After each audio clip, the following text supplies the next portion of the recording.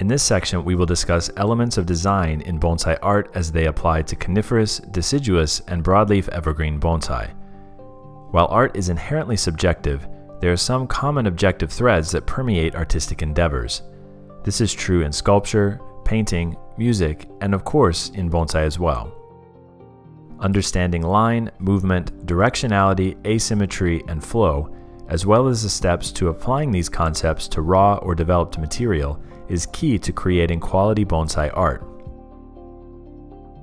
More broadly, design in any capacity, including in bonsai art, is based on the values imposed upon the work by the artist, and those values are influenced by larger external factors, including but not limited to one's culture, living environment, and natural surroundings. While bonsai has become a global art form in the 21st century, its foundational aesthetic remains rooted in Japanese aesthetic principles. To better understand contemporary bonsai design in the Japanese context, though, let's take a look at some of the larger influences on and threads of modern bonsai design in Japan. In Japan, there are a number of approaches to coniferous bonsai design, each reflective of the individual artist, but all influenced by the larger cultural context in which they are realized. That is to say, while there are common design threads apparent in coniferous bonsai design in Japan, to the trained eye, subtle differences in approach by individual artists can be observed.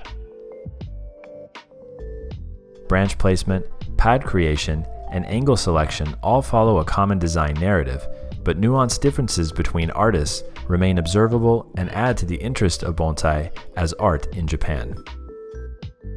Each of those nuanced differences stems from a deeper recognition that bonsai is an additive, incremental art form, meaning that a tree's life as a bonsai is part of a longer evolutionary process that requires an understanding of horticultural science, the limitations of physical stimuli applied to plants, and the continual growth and desiccation process of branches.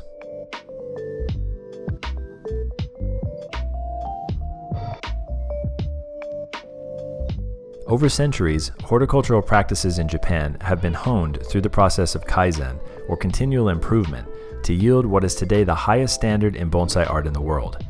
Everything from selection of leaf size and foliage type to pruning techniques and wire application is born from this principle.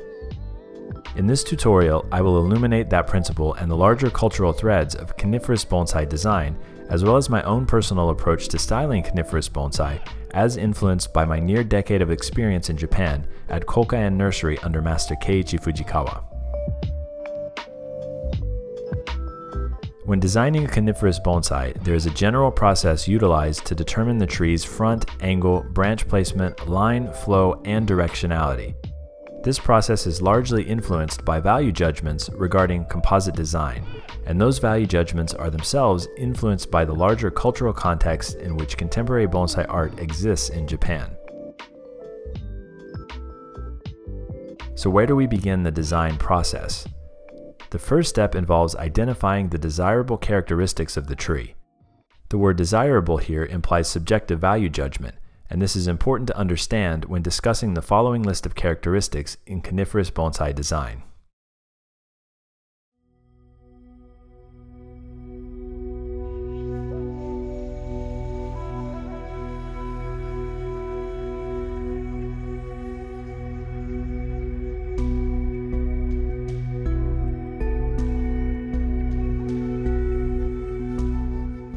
As a general rule of thumb in design, start at the beginning, which in bonsai means start at the bottom. One of the most desirable characteristics in bonsai design is a strong, wide base or surface root structure, also known as nebari. Upon first analyzing a new piece of plant material, whether it be raw stock or an already well-developed tree, start by rotating the plant to find the view that either exposes the widest base or the most radial surface root structure. A strong, wide base or a radial surface root structure that firmly grasps the ground provides a visually stable foundation upon which to build the remaining structure of the bonsai. In the event that a coniferous bonsai does not possess either of those characteristics, it is possible in some instances to utilize various techniques such as air layering and root grafting to remedy the problem. These subjects will be discussed later in this tutorial. Moving further up the tree, search for the front that displays the most movement in the primary line of the trunk. In general, more movement equals more value, so choose a front view that exposes the most or most interesting movement in the trunk.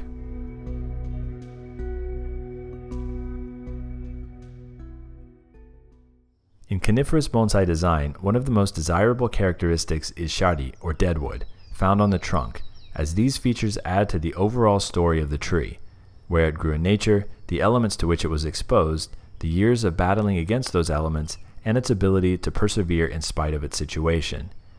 When choosing a front, identify areas of deadwood and angle those areas towards the viewer. After finding the widest base or most radial surface root structure, trunk line with the most movement, and shari along the trunk, the next step is to identify the best compromise between each of these elements. Perhaps that means angling the tree in such a way that hides a portion of the nabari in favor of exposing a more dramatic trunk line or interesting portion of the shari, or vice versa. Keep in mind that subtle rotation or angle change can dramatically affect the final visual outcome of a bonsai's design, so carefully assess the tree's position when attempting to expose visually positive characteristics to the viewer without over-compromising.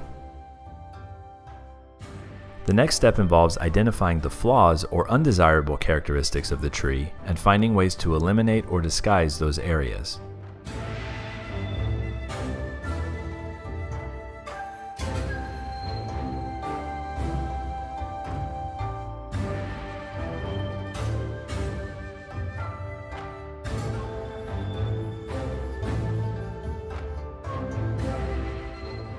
Again, let's start at the bottom of the tree. The area of the trunk located between the nabari or surface root structure and the first bend in the trunk or the primary first branch is known as the tachiagari in Japanese. In many instances, this portion of the trunk will appear perpendicular relative to the soil surface. While some bonsai styles, such as Kouka-en or formal upright style, necessitate a perpendicular tachiagari and primary line, a majority of bonsai designs seek to eliminate both perpendicular and parallel lines in the tachiagari at the base of a tree and in the total primary line of the trunk. To do so, this requires that the tree be tilted on an angle in one direction or another. But just how much angle is appropriate? Well, this depends on the desired visual outcome of the design. That is to say, do you wish to evoke a calmer feeling in the viewer, or do you wish to make the viewer slightly uneasy? Or is there another emotion that you wish to bring forth in the viewer's mind? Whatever the case may be, the planting angle chosen for the tree will certainly add to the total visual effect of the final composition, and should therefore be carefully selected by the designer. With regards to this particular discussion though, at the very least, the tree should be angled to a degree that all parallel and perpendicular primary lines are visually eliminated. Inverse taper is another flaw that is commonly found in plant material, both in nursery stock and in raw yamadori from the mountains. Choosing a front that either hides or minimizes the visual appearance of inverse taper is key in bonsai design. Keep in mind though that in some rare instances, inverse taper can be utilized as an endearing characteristic in bonsai design. Ideally, avoid choosing a front that exposes a pigeon-breasted view of the trunk, but rather identify a trunk line that moves laterally. Portions of the trunk that protrude directly towards the viewer will often appear visually straight when viewed from the tree's chosen front. Slight rotation of the tree, however, will often turn those boring features into interesting primary lines with movement. This brings us to the final piece of the design puzzle: branch placement and apex creation.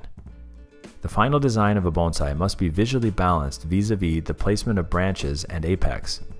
The placement of primary, secondary, and tertiary branches, as well as the apex, will determine not only the balance, flow, and directionality of the tree, but it is key in framing positive characteristics and hiding undesirable areas of the bonsai.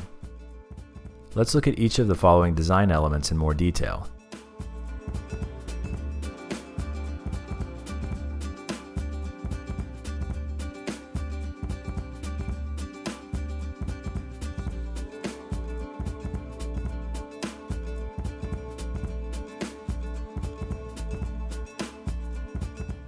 All bonsai have directionality and flow, In other words, all bonsai move either to the left or to the right.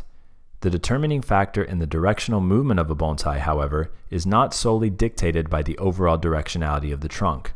Rather, directional movement is determined by a combination of features, including trunk movement, branch placement, and apical orientation.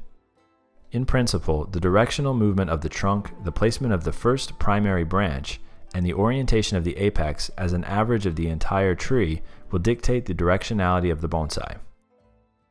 In other words, if the trunk on average moves to the right, the primary first branch is located on the right side of the trunk, and the apex is oriented to the right of the tree's central axis of symmetry, then that tree can be said to have rightward directionality. In some cases, the trunk of the tree might be oriented in a manner opposite to that of the primary first branch and apex. The dynamic tension created between the opposition of the primary trunk line and the movement of the first branch versus the apical balance provides a unique visual experience to the composition. On average, though, it is the balance of those three main elements, trunk directionality, placement of the primary first branch, and apical orientation, that ultimately determines the overall directionality of a bonsai. In addition to affecting directionality, branch placement is key to accentuating visually positive elements of a bonsai. That is to say, branches should be utilized in a manner that creates a proverbial picture frame around the most visually appealing aspects of a given tree. For example, if a tree possesses beautiful shari or an interesting trunk curvature, branches should be wired and placed in a manner that directs the viewer's eye to those areas. We will delve deeper into the mechanics of this subject later in this tutorial. Next, let's take a look at apical orientation. One common trope in bonsai circles is that the apex of the tree should be situated over the top of the tree's base to create said visual balance. This, however, is an overgeneralized guideline that, in practice, very seldom occurs. While it is true that one way to bring visual balance to the design of a bonsai is to position the apex in such a manner, in reality, it is often difficult, if not impossible, to do so. What is more often the case is that balance is created via a combination of branch placement and the position of the apex relative to the angle and base of the tree. All of these design elements bring us to the larger discussion in bonsai design of asymmetry. Asymmetrical design is what gives a bonsai its directionality. It's what provides visual interest to the composition and what forces the viewer's eye to move in directions desired by the tree's designer. Asymmetry can be accentuated to a larger or lesser degree depending on the tree's angle position and placement of branches and apex relative to the tree's central axis of symmetry. Asymmetrical design aspects will be brought to life in the case studies found later in this tutorial.